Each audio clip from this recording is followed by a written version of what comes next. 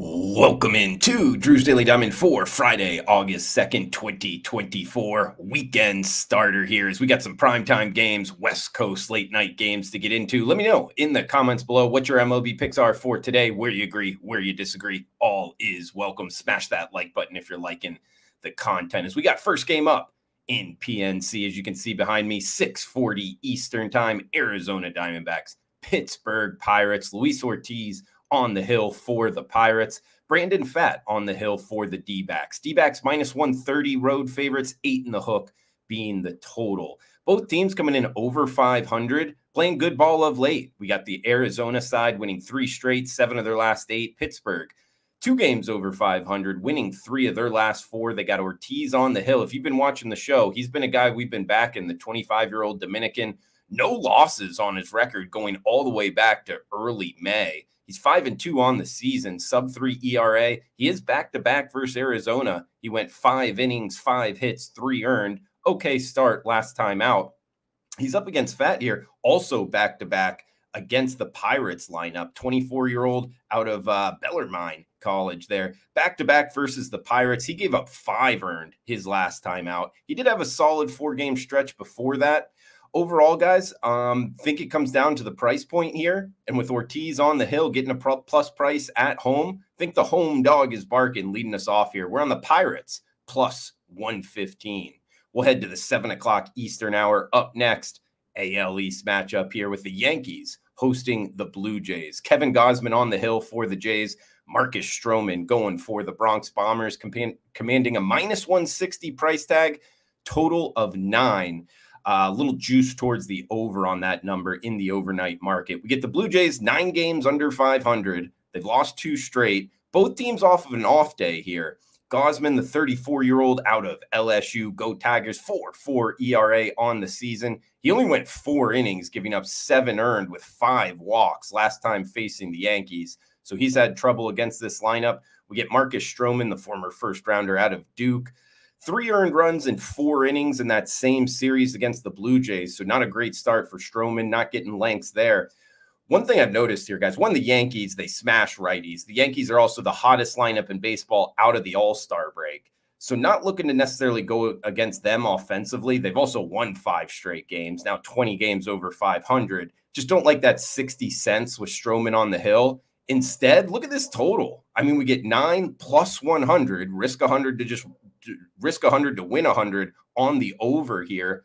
And sure enough, we get the Bronx Bombers 7 straight overs, 10 of their last 11 games to the over. And don't look now, but the Blue Jays are on a insane 16-2 over runs since July 10th. So we're talking about a whole lot of over cashes here. I think we get there again. I mean, Hitters Ballpark Friday night. We're likely to get kind of A lineups for both squads here. 9 plus 100 to the over. Blue Jays and Yankees in Yankee Stadium. Next one up, 8 o'clock Eastern hour. Tampa Bay Rays, Houston Astros. Yasiel Kikuchi, the lefty, going for the Astros. Yes, he was traded. His first start here for Houston, commanding a minus 160 price tag. He's up against the high prospect Shane Baz going for the Rays.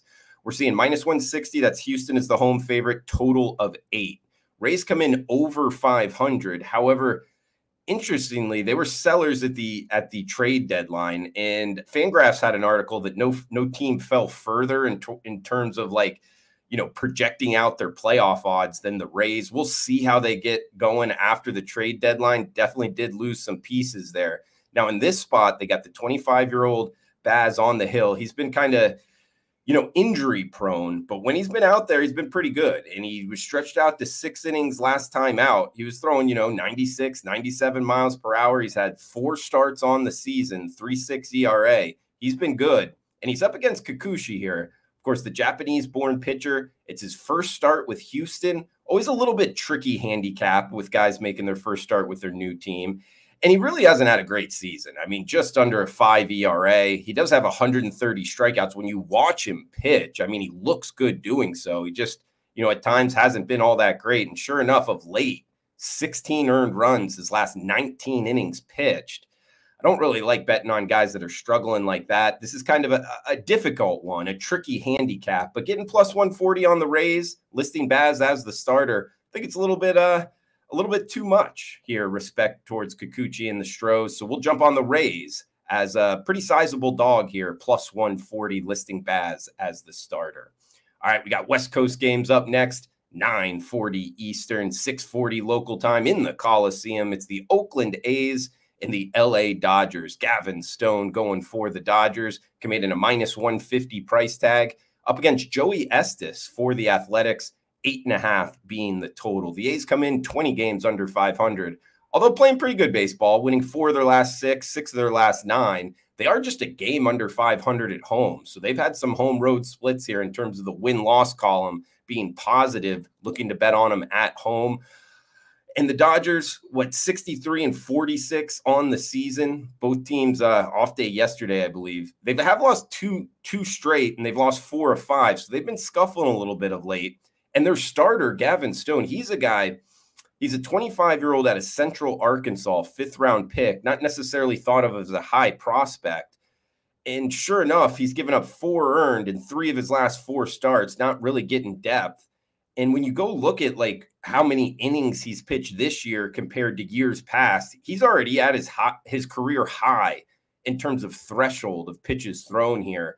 Wonder if kind of he's getting to that point where, you know, the arm's a little bit tired, look to go against him. That's what I have in my notes. And sure enough, it's his spot in the rotation. So that's the way I'm kind of looking to go after this one. He's up against Estes here, the starter for the A's. He's got huge home road splits to the positive. I mean, his ERA is just 2.1 in the Coliseum. In fact, his last 27 home innings, just 4 earned runs allowed. So we're going to look to ride that hot hand, at least the hot hand in the Coliseum. And the A's, since the All-Star break, top 5 lineup offensively. So we get the A's plus 139 here, risk 100 to win 139. That's the home dog again, barking late night with the Athletics over the Dodgers. 1 game left. Reminder, if you could comment below, it does help the algorithm, guys. Anything is welcome. Your MLB picks. Smash that like button if you're liking the content. Hey, if you like premium picks, check them out. Drew Martin, WagerTalk.com. We got 9:40 Eastern time. Last game up, Pacific Northwest. It's the Seattle Mariners hosting the Philadelphia Phillies. We get Tyler Phillips on the hill for the Phillies. Brian Woo on the hill for the M's. Mariners minus 115, home favorites, 7 in the hook being the total. Philadelphia comes in 22 games over 500, but losing 4 straight games. Now, it's an interesting dichotomy here because the team hasn't been winning. However, they've won 3 straight times. Tyler Phillips has been on the hill. He's 3-0 on the season, 1.8 ERA, back-to-back, blanking the opponent in his start. So he's riding a hot right hand. And Woo, he's got great overall numbers for the Mariners, but he hasn't really been as good recently. You know, you look at his last, 4 or 5 starts outside of the White Sox, he's been hit around a little bit. And sure enough, the Mariners, yes, 4 games over 500, but spot-wise here, guys, this is the first game home off of an East Coast road trip, not necessarily bet on, and they struggled in Safeco. 0-3 their last 3. They got swept by the Angels. They're just 1-5 their last 6 home games. Hey, that offense hasn't been all that great. We'll see if their trade kind of acquisitions help them out. But in this spot, I think it's wrong team favored. We get a good Phillies team plus price with a hot pitcher. Risk 100 to win 105. That's on the Phillies over the Mariners. Last game on the card. In recap, we got the A's plus 139 over the Dodgers. We get the Rays plus 140 over the Astros. Best bet for the show will be the Blue Jays over 9 against the Yankees, plus 100 on that, and the Pittsburgh Pirates plus 115 over the Arizona Diamondbacks. So a lot of dogs here, guys. We're not laying any juice. Hopefully we can get more winners than losers. But either way, thanks for tuning in. Please smash that like button. We'll be back on Saturday, so stay tuned for that right here on the WagerTalk YouTube channel. Until then, I'm Drew Martin. Thanks for tuning in. Cash those tickets.